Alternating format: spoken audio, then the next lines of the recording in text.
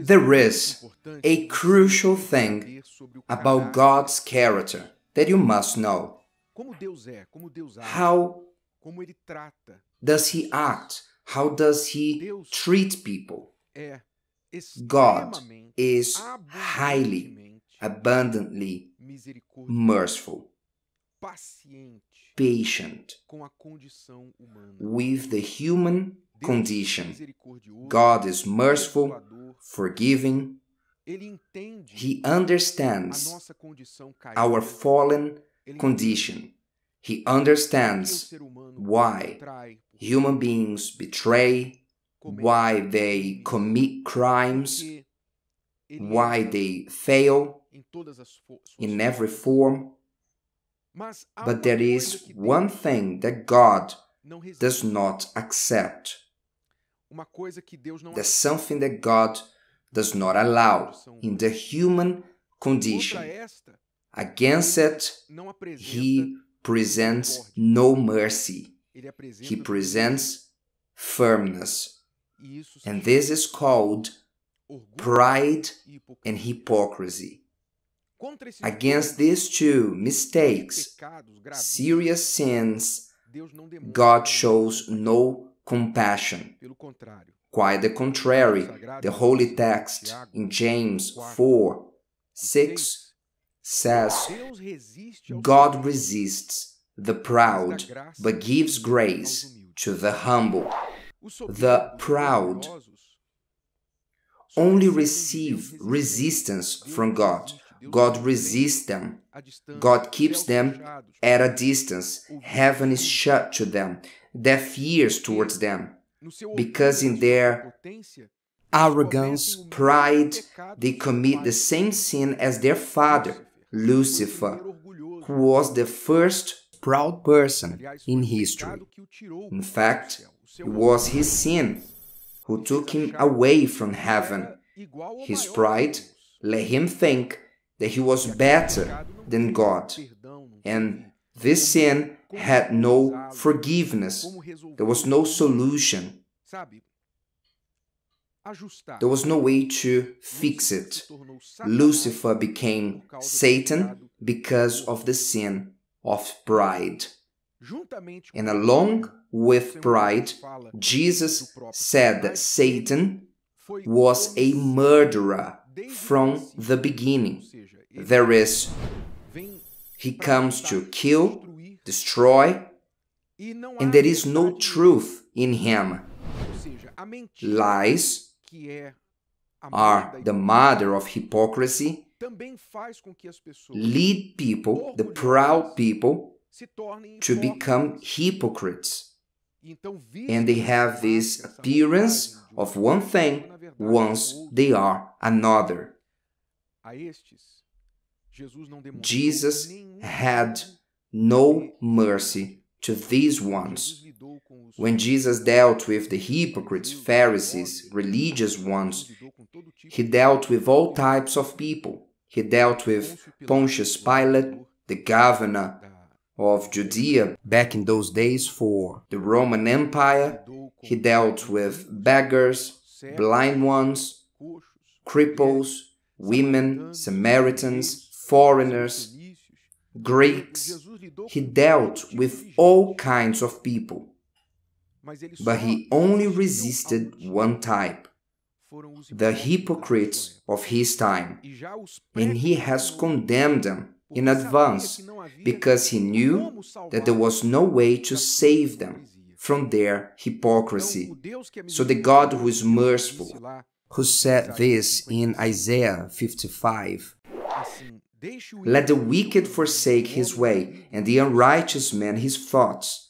Let him return to the Lord, and He will have mercy on him. That is, God will have mercy on the wicked, unrighteous, and to our God, for He will abundantly pardon. And this God who is abundant in forgiving had no way to forgive the hypocrites, the religious ones, the proud ones, because they thought they were better than God. If you check all the interactions with the religious ones with Him, you will notice that all of them thought they were better than Jesus, greater and better. They looked down their nose at him. They got to the point of saying, "Can anything good come out of Nazareth?" In other words, looking down their nose, "We are from Jerusalem. This one comes from Nazareth. This one has not been to good schools. Who is he? We don't recognize him." So at all times, they thought that they were better than Jesus. And even though they were sinners, extortioners, thieves, abusers, deceivers, scammers of the faith, even though they were all this, they looked down their nose at Jesus and they thought that they were the crème de la crème. They were above. They were above him. Jesus had no patience with them. So God gives grace to the humble, but resists the proud. Why is this important? Because all human beings have in them the roots of these two sins. Don't think that you are exempt. You, me, we are exempt. No, we are not better. All of us have this root of pride within us. In the case of the Pharisees, their pride was religious. They thought they were the owners of the truth, the chosen people. We are descendants of Abraham. Who are you? They thought they were better. The religious pride. But pride is not only religious. There's all types of pride. There's the religious one, the social one. Oh, I came from a certain family, I have this surname. There is the pride of appearance, beauty pride. They think they are above average, their beauty is above marriage. There is the intellectual pride. They are educated, they did courses of this and that. They like to quote authors of the past. They are proud of their knowledge. There's many types of pride. Professional pride, they are very good on what they do. Pride on arts. There's many types of pride. Financial one, they are successful, they came out of nowhere. Today they have everything, they conquered, they overcame.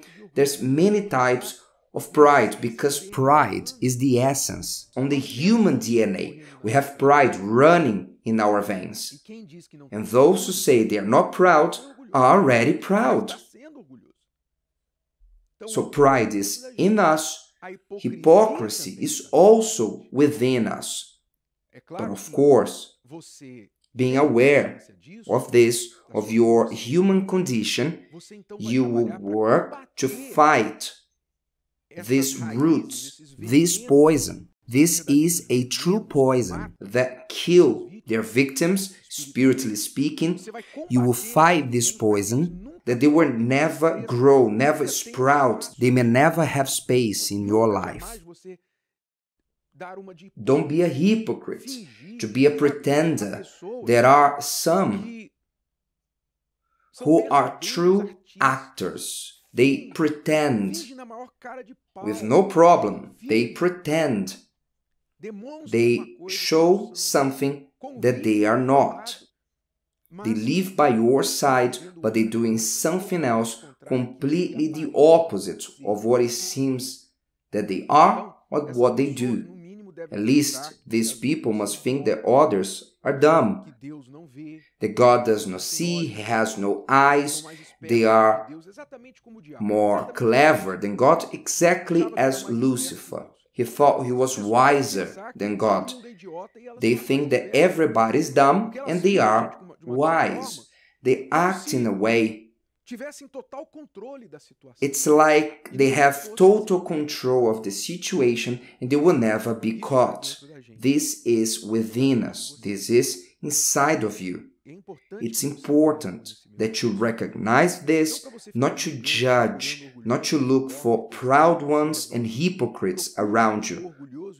Look for the hypocrite and proud person in you. I tell you, but also for me. Let's look for the proud one, the hypocrite that is in us, already in control of our lives or trying to be manifested. And learn this, if you manifest yourself like this, if you allow these roots of evil to sprout and bear fruit, if you allow it, there will probably be no chance for you unless you humble yourself. It's like the rest of the verses in James say, "Draw near to God, and He will draw near to you. Cleanse your hands, you sinners, and purify your hearts, you double-minded."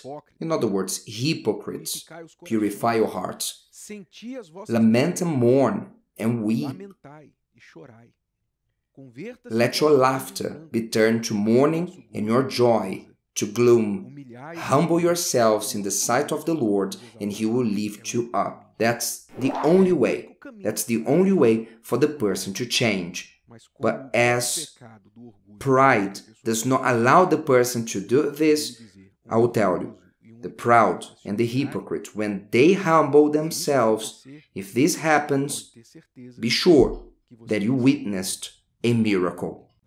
If today's video helped you and you know someone that could benefit from it, share it with them, and if you haven't subscribed to the channel, you may do so now. See you later.